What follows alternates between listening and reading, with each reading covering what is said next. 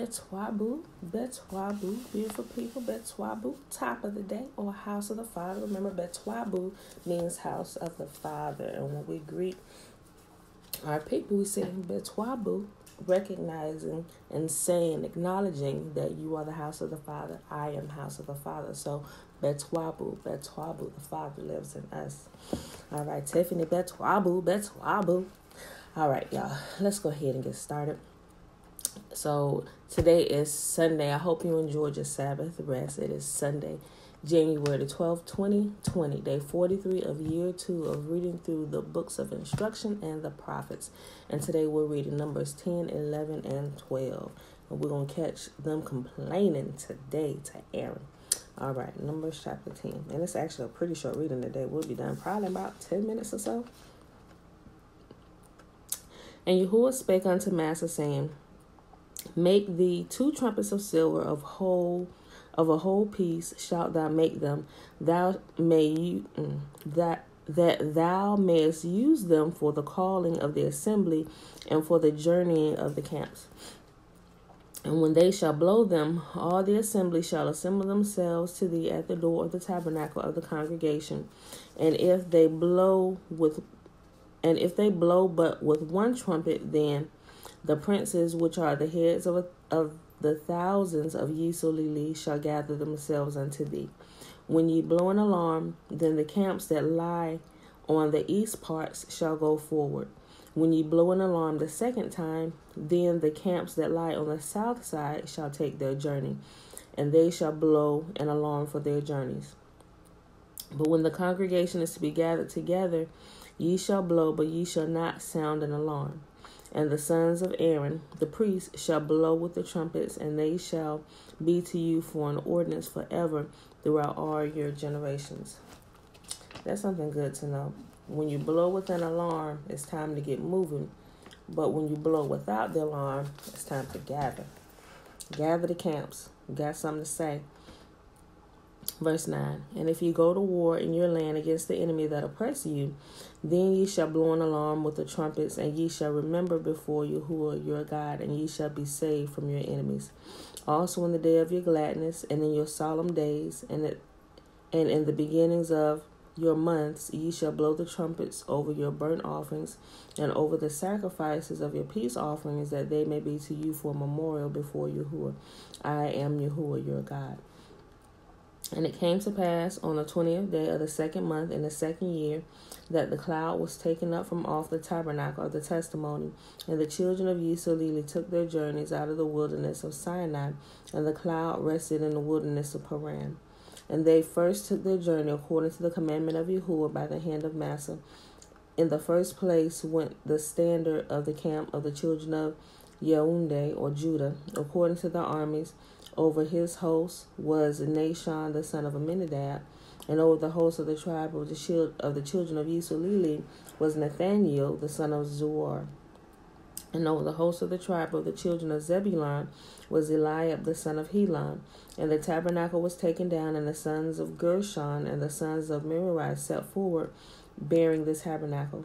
And the standard of the camp Reuben set forward according to their armies, and over his host forward according to their armies, and over his host was Eliezer the son of Shader. And over the host of the tribe of the children of Simeon was Shelumiel the son of Jerishaddai. And over the host of the tribe of the children of Gad was Eliasaph the son of Daud. And the Kohathites set forward bearing the sanctuary, and the other did set up the tabernacle against they came. And the standard of the camp of the children of Ephraim set forward according to their armies, and over his host was Elishama the son of Amminahud. And over the host of the tribe of the children of Manasseh was Gamaliel the son of Padajur. And over the host of the tribe of the children of Benjamin was Abinadab the son of Gideoni. And the standard of the camp of the children of Dan was set forward, which was the reward of all the camps throughout their hosts. And over the hosts, and over his host was Ahiezer the son of Ammishaddai. And over the host of the tribe of the children of Asher was Pagiel the son of Akram. And over the host of the tribe of the children of Naphtali was Ahira the son of Enan. Thus were the journeyings of the children of Yisrael according to the armies when they set forward. And Massa said unto Hobab the son of Raguel, the Midianite, Massa's father-in-law, we are journeying unto the place which Yahuwah has said, I will give to you. Come thou with us, and we will do thee good. For Yahuwah has spoken good concerning Yisrael. And he said unto him, I will not go, but I will depart to my own land and to my kindred. And he said, leave us not, I pray thee, for as much as thou knowest how we are to encamp in the wilderness, and thou mayest be to us instead of eyes. And it shall be, if thou go with us, yea, it shall be, that what goodness Yahuwah shall do unto us, the same we will do unto thee. And they departed from the mount of Yahuwah 3 days' journey, and the ark of the covenant of Yahuwah went before them in a 3 days' journey to search out a resting place for them. And the cloud of Yahuwah was upon them day by day when they went out of the camp. And it came to pass when the ark set forward that Massa said, rise up, Yahuwah, and let thine enemies be scattered, and let them that hate thee flee before thee. And when it rested, he said, return, O Yahuwah, unto the many thousands of Yisrael. Chapter 11. And when the people complained, it displeased Yahuwah, and Yahuwah heard it. And his anger was kindled, and the fire of Yahuwah burnt among them, and consumed them that were in the utmost parts of the camp. And the people cried unto Massa. And when Massa prayed unto Yahuwah, the fire was quenched. And he called the name of the place Taberah, because the fire of Yahuwah burnt among them. And the mixed multitude that was among them fell a-lusting, and the children of Yisrael also wept again and said, who shall give us flesh to eat?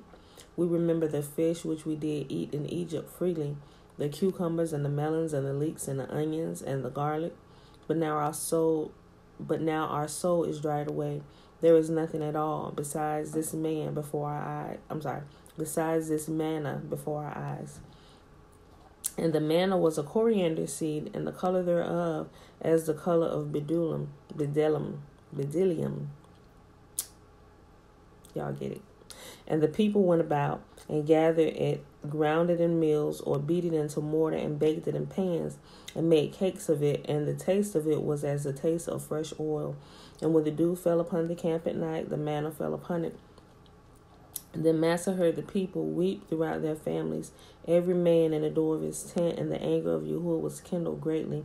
Massa also was displeased. And Massa said unto Yahuwah, wherefore hast thou afflicted thy servant? And wherefore have I not found favor in thy sight, that thou layest the burden of all this people upon me? Have I conceived all this people? Have I begotten them? That thou shouldest say unto me, carry them in thy bosom, as a nursing father beareth a suckling child, unto the land which thou swearest unto their fathers? Whence should I have flesh to give unto all this people? For they weep unto me, saying, give us flesh that we may eat. I am not able to bear all this people alone, because it is too heavy for me. If thou deal thus with me, kill me, I pray thee, out of hand. If I have found favor in thy sight, and let me not see my wretchedness. And Yahuwah said unto Massa, gather unto me 70 men of the elders of Yisrael, whom thou knowest to be the elders of the people, and officers over them, and bring them unto the tabernacle of the congregation, that they may stand there with thee. And I will come down and talk with thee there, and I will take of the spirit which is upon thee, and I will put it upon them, and they shall bear the burden of the people with thee, that thou bear it not alone by thyself. And say thou unto the people, sanctify yourselves against tomorrow, and ye shall eat flesh. For ye have wept in the ears of Yahuwah, saying, who shall give us flesh to eat? For it is well with us in Egypt. Therefore Yahuwah will give you flesh, and ye shall eat. Ye shall not eat 1 day, nor 2 days, nor 5 days, neither 10 days, nor 20 days, but even a whole month, until it come out of your nostrils, and it be loathsome unto you, because ye have despised Yahuwah which is among you, and have wept before him, saying, why came we forth out of Egypt? And Massa said, the people among whom I am are 600,000 footmen, and thou hast said, I will give them flesh, that they may eat a whole month. Shall the flocks and the herds be slain for them to suffice them? Or shall all the fish of the sea be gathered for them to suffice them? And Yahuwah said unto Massa, Is Yahuwah's hand waxed short, that thou see not whether my word shall come to pass in thee? I'm sorry, let me read that again, y'all. Sorry, I'm getting tongue-tied. I got these rubber bands on my mouth today, so I'm trying to pronounce the words right. Okay. Verse 23. And Yahuwah said unto Massa, Is Yahuwah's hand waxed short? Thou shalt see whether my words shall come to pass unto thee or not. And Massa went out and told the people the words of Yahuwah, and gathered the 70 men of the elders of the people, and set them about the tabernacle. And Yahuwah came down in a cloud, and spake unto him, and took of the Spirit that was upon him, and gave it unto the 70 elders. And it came to pass that when the Spirit rested upon them, they prophesied, and did not cease. But there remained 2 of the men of the camp. The name of the one was Eldad, the name of the other was Medad, and the Spirit rested upon them, and they were of them that were written, but went not out of the camp unto the tabernacle, and they prophesied in the camp. And there ran a young man and told Massa, and said, Eldad and Medad do prophesy in the camp. And Joshua the son of Nun, the servant of Massa, one of his young men, answered and said, My Lord Moses forbid them. And Massa said unto them, Enviest thou for my sake with Yahuwah that all Yahuwah's people were prophets, and that Yahuwah would put his spirit upon them? And don't that sound familiar, y'all? That just caught my attention. From the New Testament. Okay. And Massa gat him into the camp, and he and the elders of Israel. And there went forth a wind from Yahuwah, and brought quails from the sea, and let them fall by the camp, as it were a day's journey on this side, and as it were a day's journey on the other side round about the camp, and as it were 2 cubits high upon the face of the earth. And the people stood up all that day, and all that night, and all the next day, and they gathered the quails. And he that gathered least gathered 10 omers, and they spread them all abroad for themselves round about the camp. And while the flesh was yet between their teeth, before it was chewed, the wrath of Yahuwah was kindled against the people, and Yahuwah smote the people with a very great plague. And he called the name of that place Kibroth Hatava, because there they buried the people that lusted. And the people journeyed from Kibroth Hatava unto Hezroth, and abode in Hazeroth. See, I would have been one of the ones. I'm fine. See, that's why I'm on a plant-based diet now. So I ain't, if something go down, the things get crazy, and people can't transport meat and stuff, yeah, I ain't worried about that. I done already learned how to live off plant-based stuff, fruits and veggies. I done learned how to recognize what's good to eat and what's not good to eat off the land. Not everything, but still learning. But I'm saying I won't be one of the people that's lusting after meat. I'll be like, yeah, y'all go ahead and take your fill. I seen this before. I'm not just sit back eating my salad, just watching. I'm like, Father, forgive them. They know not what they do. He said before the meat was between their teeth good, they couldn't even chew it good. He started wiping them out. Yeah, take that. All right, y'all. Last chapter for the day, Numbers chapter 12. And Miriam and Aaron spoke against Massa because of the Ethiopian woman whom he had married, for he had married an Ethiopian woman. And they said, Hath Yahuwah indeed spoken only by Massa? Hath he not spoken also by us? And Yahuwah heard it. Now the man Massa was very meek above all the men which were upon the face of the earth. And Yahuwah spake suddenly unto Massa, and unto Aaron, and unto Miriam, Come out, ye 3, unto the tabernacle of the congregation. And they 3 came out. And Yahuwah came down in the pillar of the cloud, and stood in the door of the tabernacle, and called Aaron and Miriam, and they both came forth. And he said, Hear now my words. If there be a prophet among you, I, Yahuwah, will make myself known unto him in a vision, and I will speak to him in a dream.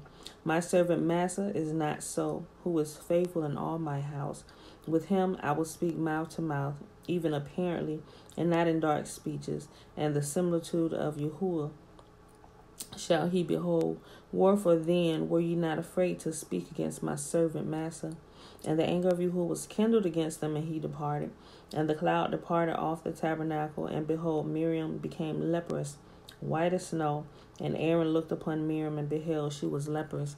And Aaron said unto Massa, Alas, my Lord, I beseech thee, lay not the sin upon us, wherein we have done foolishly, and wherein we have sinned. Let her not be as one dead, of whom the flesh is half consumed, when he cometh out of his mother's womb. And Massa cried unto Yahuwah, saying, Heal her now, O Yahuwah, I beseech thee. And Yahuwah said unto Massa, If her father had but spit in her face, should she not be ashamed 7 days? Let her be shut out from the camp 7 days, and after that let her be received in it again. And Miriam was shut out of the camp 7 days, and the people journeyed not till Miriam was brought in again. And afterward the people removed from Hazeroth and pitched in the wilderness of Paran. Everybody should have paid attention to that. They said, what now? What happened to Miriam? You know how black folks are. What? What happened, girl? She did what? What'd he do? Where's she at now? Oh, you know how we do. So, but all right, y'all. I hope y'all enjoyed the reading for today. That was Numbers 10, 11, and 12. Always complaining. You better get them lips under control. Them thoughts and them lips under control. All right, it is Sunday, January the 12th, 2020, day 43 of year 2 of reading through the books of instruction and the prophets, y'all. And with that being said, I'm going to go ahead and let you go. I might just go lay back down for a while. Everybody's still sleeping. I think I'm going to take this time and just go back to sleep. I rested well yesterday. Yeah, for the most part. The kids was kind of rowdy. We went outside and we soaked up some of that nice sun. It was like 75 degrees yesterday. You know, the sun was shining bright for a while till the clouds came and covered the rays, you know. Bella was out there playing in the dirt barefoot. I was out there helping to make mud pies. I wasn't first playing in the dirt. Then I figured we probably might need to get grounded. You know, kids, they come out doing those things that we should normally do until, you know, adults start, you know, I don't know, kids come out, they come out being free and doing what we were designed to do, you know. So I was like, man, it's been a long time since I played in some dirt, made some mud pies, you know. So I was out there, she's like, Mom, help me. I was just sitting in a chair, you know, listening to a book, just soaking up the sun and the nice breeze and stuff. She done kicked their shoes off and stuff. And, Mom, come help me. I'm like, girl, I ain't playing no dirt. That's how it was at first. I was like, Pam, get your whole stuff together. Go out here and make a mud pie with this girl. I was like, all right, too. So I took my headphone out my ear, set it, and I was like, you know, let me just put this away. I'm just not listening to anything today. Just enjoy the quietness. And when I say quietness in my house, it's quietness plus my children's loudness. That's what my quietness is until they actually go to sleep. Oh, somebody woke. Somebody coming down the stairs. I might not get to go back to sleep. Oh, here comes somebody. Hey, Tootie. Uh-oh, she's up again. Okay, I might get to lay back down. I was just telling about the mud pies we was making outside yesterday, little girl. All right, y'all, with that being said, may Yahuwah bless us and keep us. May Yahuwah make his face to shine upon us and lift his countenance upon us and be gracious unto us. And may he give us his shalom, or his peace, his wholeness in every area of life. You know, I think it's raining today, but anytime the sun's out, every day, get out and soak up some of that sun, especially for melanated people. The sun actually activates that melanin. I mean, for anybody, but for us more so, and especially people who may be experiencing depression. When you get out there and get some of that good vitamin D, them sun rays, it actually activates the melanin and the serotonin in the brain, those feel-good chemicals that flow through your body. So get out there, enjoy the weather, even when it's cold on days, because some days it's cold during the winter, the sun is still out, it still works. Get in, take deep breaths. If you can, ground yourself, feel the dirt. Walk through your grass, you know. I mean, as long as your grass clean, you ain't got no glass and nothing, cut your feet up. You know what I'm saying? Just enjoy it a little bit every day, and you'll begin to see a difference in your life. You'll be calm. It'll I don't know. I ain't gonna say you'll have a new lease on life, but you will just begin to look at life with fresh eyes, and you know what, things aren't so bad. You know, so with that being said, beautiful people, I love you, and I'll see you in the morning. Peace. Finish button.